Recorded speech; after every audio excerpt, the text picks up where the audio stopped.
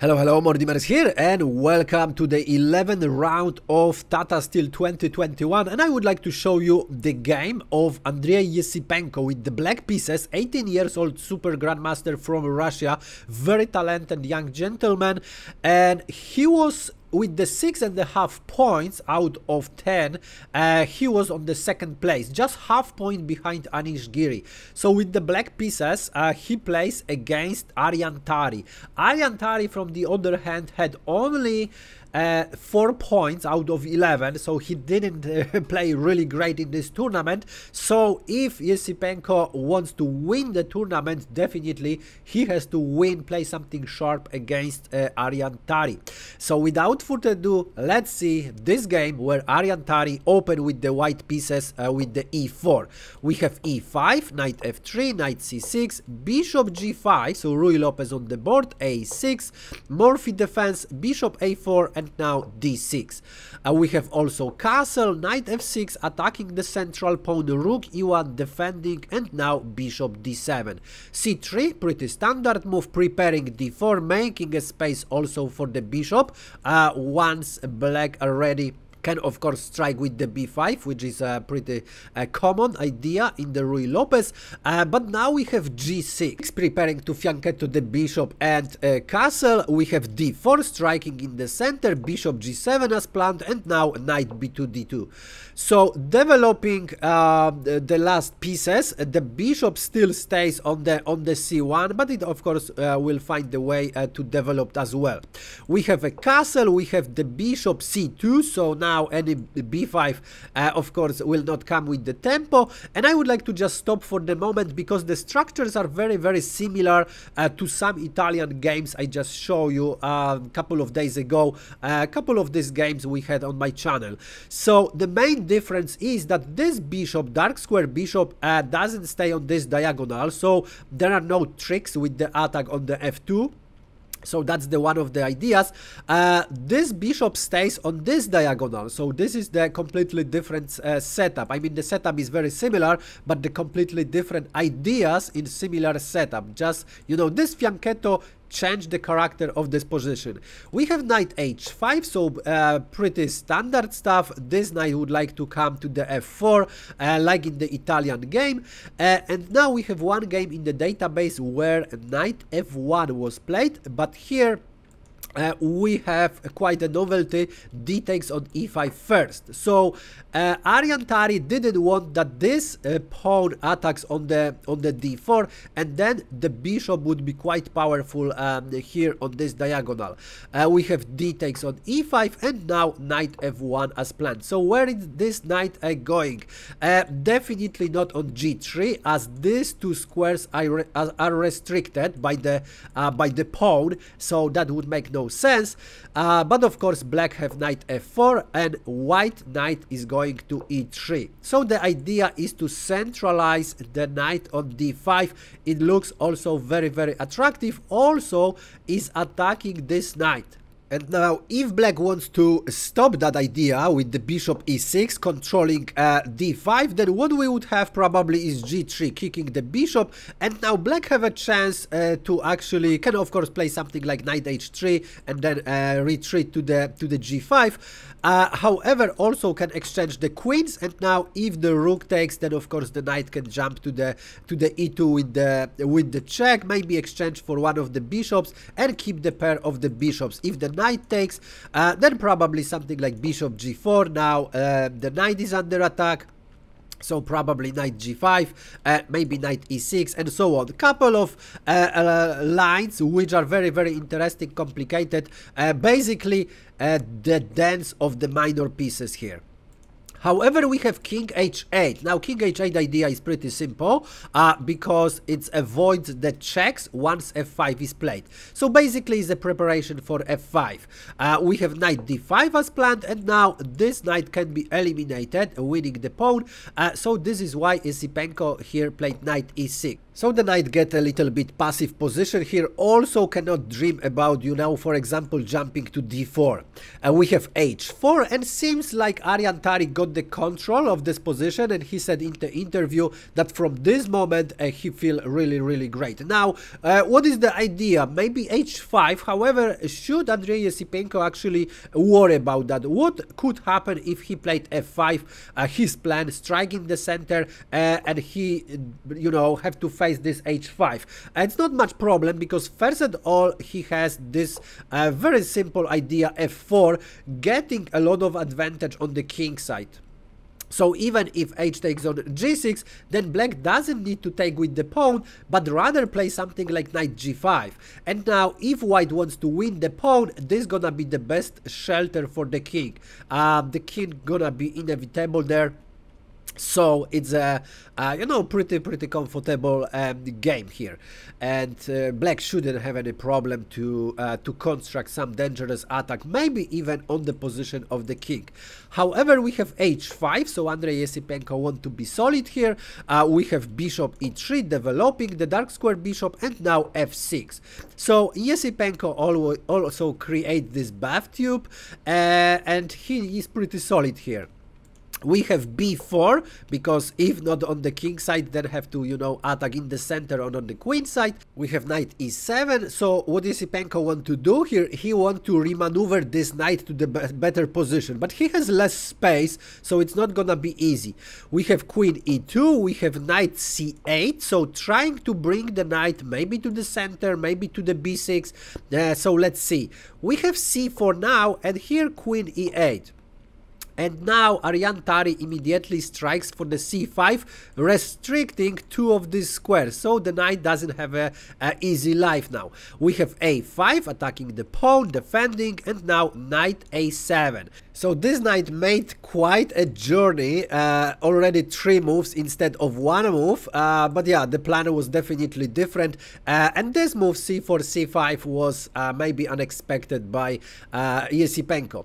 We have bishop b3 now, and here is the moment where actually black had the quite nice chances to improve the position. So the idea is bishop b5. Bishop b5, the queen has to move somewhere, and then play a4. The idea is to lock the queen side, because black anyway gonna attack with the f5 on the king side, and then let's say after bishop a2 play bishop c6, and then bring the knight to b4. So this knight is going to come to b5, but all of this queen side gonna be completely locked. So for example, let's play something like rook a to d1, pretty natural, and now knight b5, and in the right moment this knight's also gonna jump to the d4. So pretty simple idea.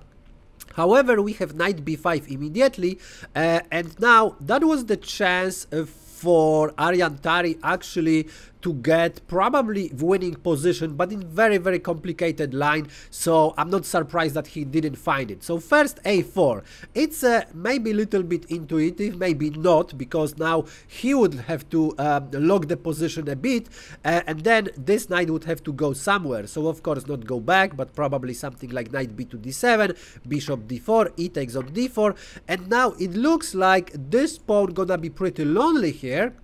However, after f5, it's gonna get a lot of support, so it can be, you know, very painful position of this pawn for white pieces. Probably white would have to play e5, that's the best move, and after f takes on e5, knight e5, maybe knight f4. As you see, this line is already very complicated. The queen have to move somewhere, so probably better to play knight f4, rook f4, queen d2, and now the rook is under attack, the pawn is under attack. It's a bit tricky here, and it seems that black can actually win the knight, because this is free knight. The problem is that after bishop e5, we're gonna have g3. And now the rook has to move somewhere, but then we're gonna have the checkmate. So this is very tricky position, which is of course very difficult to calculate. Of course the rook cannot come here, because it's it's hanging here, and once it's taken, then also this bishop is hanging, so probably would have to play something like g5, and after g takes on f4, g takes on f4, bishop f7. Still not that easy for white to play that, even have exchange extra, but have to exchange one of the bishops, so probably that would be the best way of exchanging the bishops. After queen f7, then win the bishop and continue the game. Yes, there are some rook g8, but rook g5 and everything is completely fine with the position, and white with the extra exchange should actually do pretty good in this position. So as you already see, it's very long, very complicated line, so a4 we cannot blame Aryan Tari. Bishop c4, this is what he played. We have a takes on b4, a takes on b4, exchanging the rook. So the plan is that white, yes, have the rook on the open file, control all of this open file, but this is a file. It's far away from the action.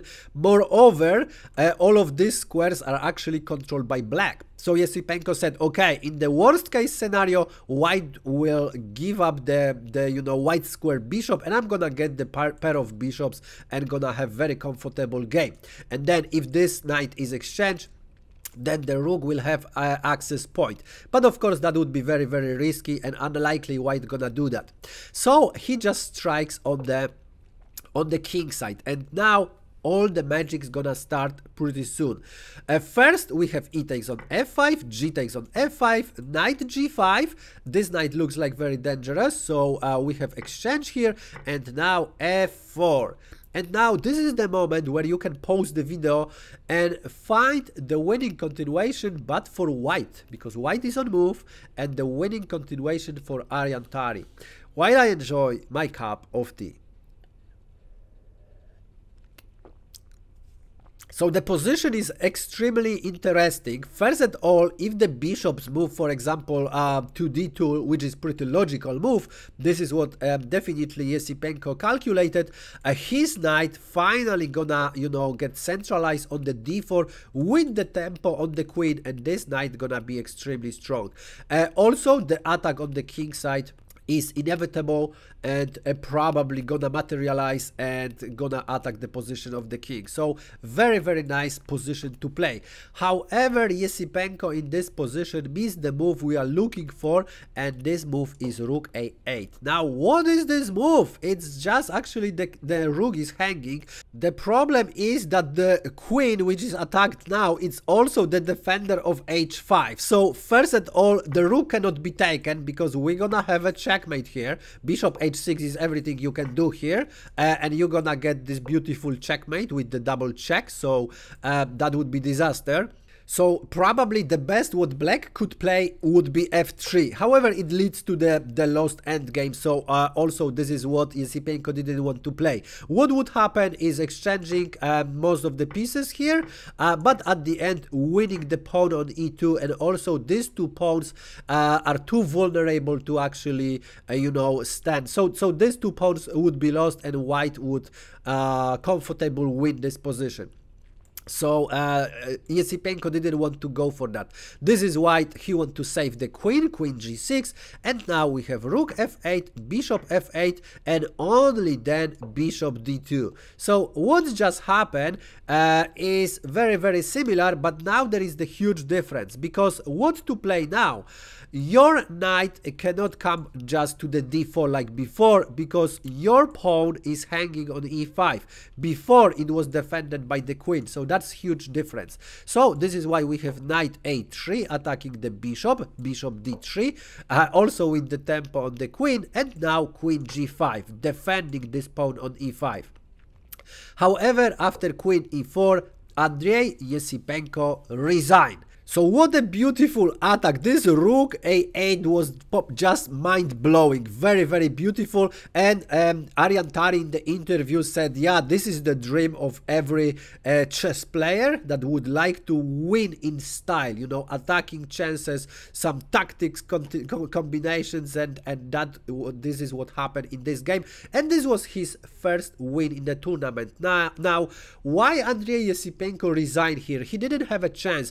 If he wants to still defend this pawn, he also has to defend, because we're gonna have the checkmate on the h7. He also have to move the queen probably to g7. This is the only move, but then simply bishop c3, and in the next move we're gonna have bishop e5, winning the game. Of course, the bishop cannot come here because it's restricted by the pawn, and for the same reason this c4 is restricted. So the knight cannot come and defend it extra. So if you play something like, let's say, bishop e7, then after bishop e5, we're gonna have, of course, winning position. And even if we have something like bishop h3 trying to checkmate, that is, of course, not possible, because after bishop e5, the queen cannot move because it's pinned. So this is why after queen e4, Andrey Esipenko resigned. Very beautiful game, and I would like to show you what happened in the 11th round. Anish Giri, Fabiano Caruana, Alireza Firouzja draw these games. Anish Giri draw against Magnus Carlsen. Magnus Carlsen has his last chance to actually win the tournament. Now it's possible only in the theory, maybe on paper. He has 6 points, 2 rounds to the end, so it's literally not possible. If he has 6.5 and Anish Giri has 7, then he would be half point behind, and with the 2 wins maybe he could get at the first place. Now it's not even possible. Jordan Van Forest won, so he got the 2nd place so far, 7 together with Firouzja and Caruana, who drew the game between themselves. That was also very sharp, interesting games, ended with the draw. As you see, Esipenko, Andrey Esipenko has 6.5 points, so it's no longer possible that he gonna win this tournament. He had his chances, but Aryan Tari actually won, and with the 5 points he is just on -1 in this tournament. So these are the standings, and if you like this video, of course, press like. If for some reason you don't like it, press unlike, and if you don't want to miss another games, another rounds from TATA Steel 2021, press subscribe, smash the bell button. Thanks for watching, and see you in the next one.